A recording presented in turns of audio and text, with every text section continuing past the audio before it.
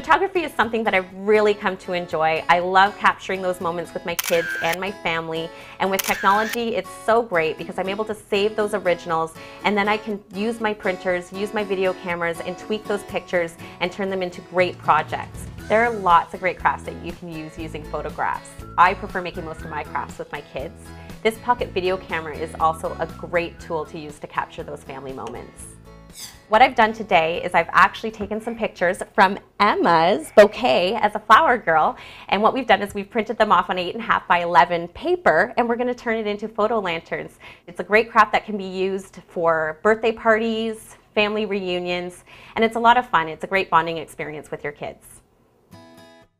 Using the Kodak ESP9 all-in-one printer, I printed off about a dozen pictures of the bouquet on 8.5 by 11 paper, and then I went on to the Kodak.ca website and I downloaded the template for the lantern. And the wonderful thing about this printer is that I'm able to save approximately $137 a year just in ink, so I don't have to worry about shutting off my printer when my kids are at home.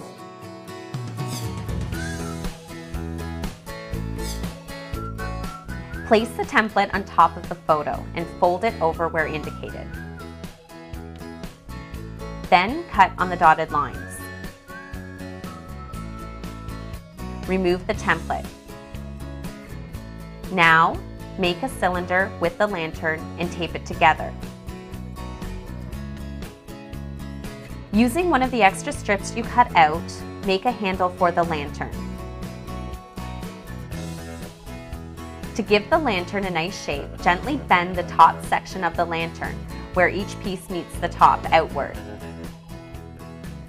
And there you have it, quick, easy photo lanterns, great for your next birthday party or family reunion. Just add a battery-operated tea light and you're set to go.